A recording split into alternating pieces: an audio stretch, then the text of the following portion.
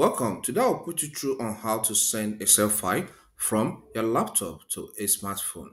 So if you have a phone and you want to transfer the Excel spreadsheet file you have on your PC to that phone, this guide will help you on how you can do that. Let's get started.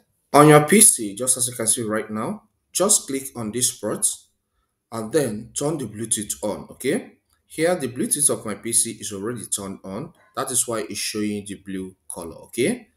So if you have yours like this, it's showing white, please turn it on.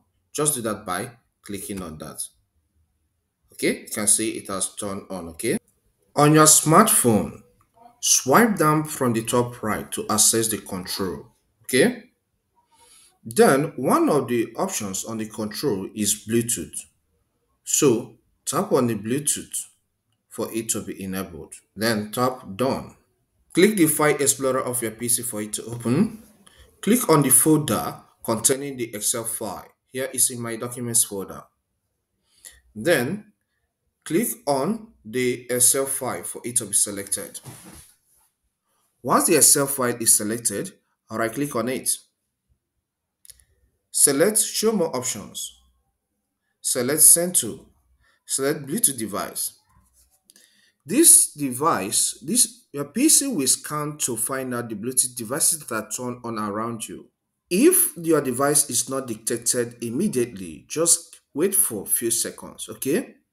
And here is the phone I want to send the Excel file to. So click on the phone, select next.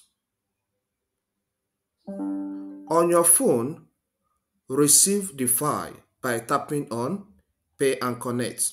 Then tap Pay. Then click at this spot of your PC and say yes.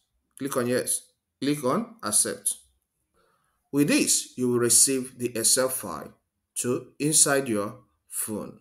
So these are the steps you need to take to transfer Excel file from laptop to a phone, okay?